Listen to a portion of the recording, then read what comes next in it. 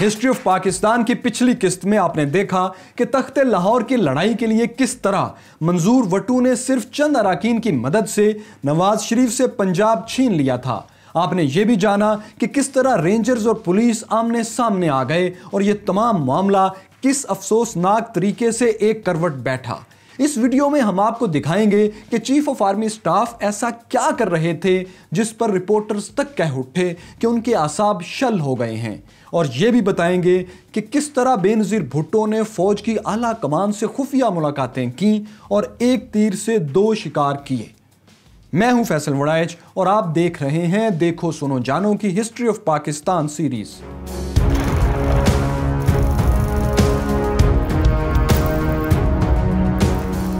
ये 1993 में जून जुलाई के दिन थे और मुल्क में नवाज शरीफ की हुकूमत सुप्रीम कोर्ट से बहाल हो चुकी थी, लेकिन दो अशखास इस बहाली को कबूल करने पर तैयार नहीं थे। एक थे सदर गुलाम इसा खां और दूसरी थी मोहतरमा बेनज़ीर भुट्टो। मोहतरमा भुट्टो के साथ तीन निस्बतन कम ताकतवर लेकिन अहम किरदार और भी थे। एक थे नवाबजादा नसरुल्लाह, दूसरे थे चट्ठा ग्रुप के मंजूर अहमद वट्टू और तीसरे किरदार का नाम था मौलाना फजलुर रहमान। ये सब लोग एक आल पार्टीज कॉन्फ्रेंस के नतीजे में यकजा हो चुके थे। इन सब लोगों ने जब देखा कि सुप्रीम कोर्ट से नवाज शरीफ हुकूमत बहाल हो गई है तो इन्होंने लॉन्ग मार्च का ऐलान कर दिया। लॉन्ग मार्च का ऐलान होना था कि मुल्क भर से काफिलों की तैयारियां शुरू हो गईं और एक ताकतवर एहतजाजी जुलूस इस्लामाबाद की तरफ पेशकदमी के लिए करवटें लेने लगा। इस लॉन्ग मार्च का मकसद नवाज शरीफ की छुट्टी करवाना और जल्द अज जल्द नए इंतखाबात करवाना था।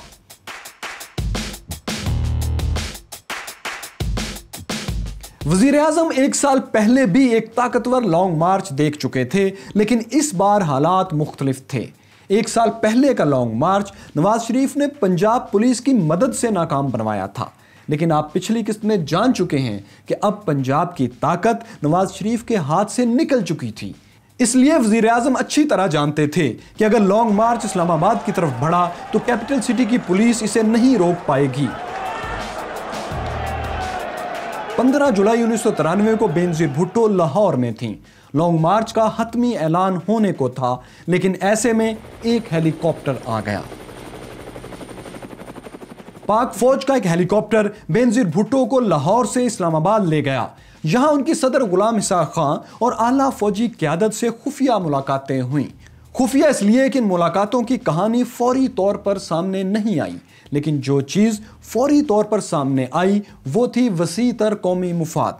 जी हाँ, मोहतरमा बेनज़ीर भुट्टो जो चंद घंटे पहले किसी कॉम्प्रोमाइज़ के लिए तैयार नहीं थीं, उन्होंने कौमी मुफाद में लॉन्ग मार्च मुलतवी कर दिया और इसके लिए उन्होंने अपने इत्तेहादियों से मशवरा तक नहीं किया।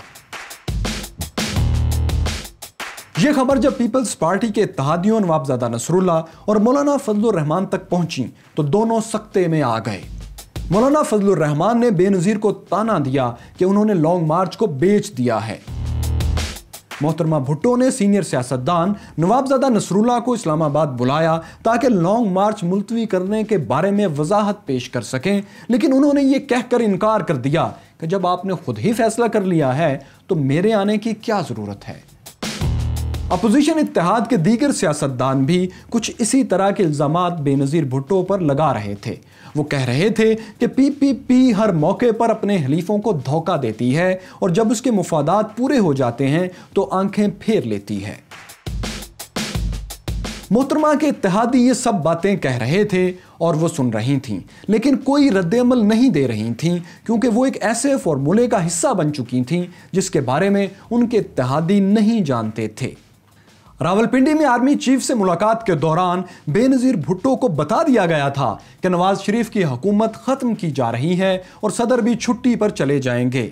निगरान हुकूमत में नवाज शरीफ का कोई किरदार नहीं होगा।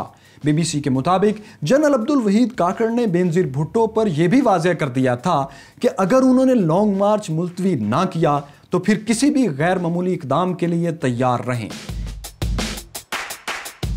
इस मुलाकात के बाद बेनज़ीर भुट्टो ने खामोशी से लॉन्ग मार्च मुलतवी करने का ऐलान कर दिया। बेनज़ीर भुट्टो फॉर्मूले पर मुत्तफिक हो चुकी थीं, लेकिन अभी सदर और वज़ीर आज़म को कुछ तफसीली नुकात पर कायल करना बाकी था।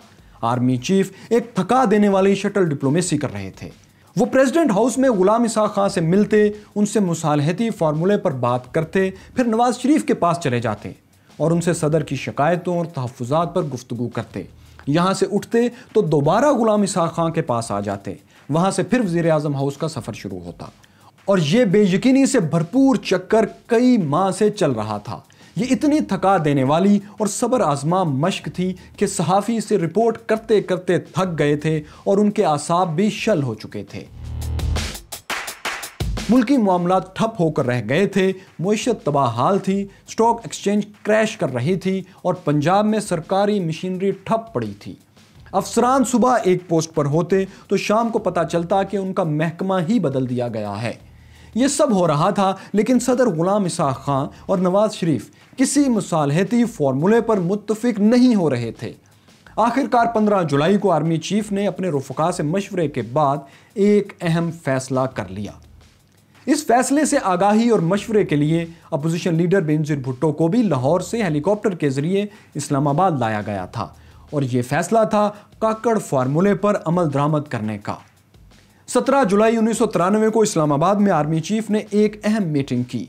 ये शायद पाकिस्तानी तारीख की तवील तरीन और आसाब शिकन मीटिंग थी जो 7 घंटे जारी रही। मुल्क को डेडलॉक से निकालने वाली इस मीटिंग में सदर गुलाम इसहाक खां, वज़ीर आज़म Nawaz Sharif, chief of army staff general Abdul Waheed और joint chief of staff general Shamim आलम मौजूद थे। लेकिन ये बात आपके लिए दिलचस्पी से खाली नहीं होगी कि इस अहम तरीन मीटिंग में कोर कमांडर रावलपिंडी भी शरीक थे। याद रहे कि उन्हीं की कमान में 111 ब्रिगेड भी होती है। पाकिस्तान में जब भी मार्शल लॉ लगा, यही 111 ब्रिगेड हरकत करती है और सबसे पहले पीटीवी और प्राइम मिनिस्टर हाउस का कंट्रोल संभालती है। इस ब्रिगेड के कमांडर की इस मीटिंग में मौजूदगी बहुत मानी खेज थी। इस मीटिंग में 4 अहम बातें तय पाईं। एक ये कि नवाज शरीफ इस्तीफ़ा देंगे, दूसरी ये कि असम्बलियाँ तोड़ दी जाएंगी, तीसरी ये कि मुल्क मिड टर्म इंतखाबात की तरफ जाएगा और चौथी ये कि गैर जानिबदार निगरान वज़ीर आज़म लाया जाएगा। लेकिन एक 5वीं बात भी थी जिस पर इत्तेफाक नहीं हो रहा था। सदर गुलाम इसहाक खां की मुद्दत मुलाजमत ख़त्म होने में 3 से 4 माह बाकी थे, लेकिन सदर बज़िद थे कि उनसे इस्तीफ़ा लेने के बजाय छुट्टी पर भेज दिया जाए। वो कहते थे कि इस्तीफ़ा देने से उनकी बेइज्जती होगी। नवाज शरीफ का जवाब था कि अगर वो अपनी वज़ारत उज़्मा के 2.5 साल कुर्बान कर रहे हैं तो सदर मुमलकत को चंद माह छोड़ने पर क्यों परेशानी है। नवाज शरीफ सिर्फ इसी सूरत इस्तीफ़ा देने पर तैयार थे अगर सदर मुमलकत भी इस्तीफ़ा दें। बहरहाल 7 घंटों पर मुश्तमिल इस असाब शिकन बहस में सदर मुमलकत अपने 3-4 माह कुर्बान करने पर तैयार हो ही गए। आज तक ये वाज़िया नहीं हो सका कि यहाँ सख्त अल्फाज काम आए या दलाइल। अलबत्ता मीटिंग बर्खास्त हुई तो ये भी तय पा चुका था कि दौरान इंतखाबात मुल्क के वज़ीर आज़म अमरीकी शहरी मोइनुद्दीन कुरैशी होंगे।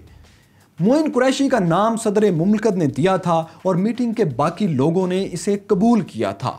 चुनाचे पाकिस्तानी तारीख में पहली बार मुल्क का चीफ एग्जेक्टिव अमेरिका से दरामद किया गया। उनके पास पाकिस्तान का शनाख्ती कार्ड तक नहीं था। हद तो यह है कि जब वो वज़ीर आज़म बन गए उस वक्त भी उन्होंने आईडी कार्ड नहीं बनवाया, बल्कि निगरान हुकूमत के आखिरी दिनों में वोटिंग से कुछ दिन पहले उनका कार्ड बनवाया गया।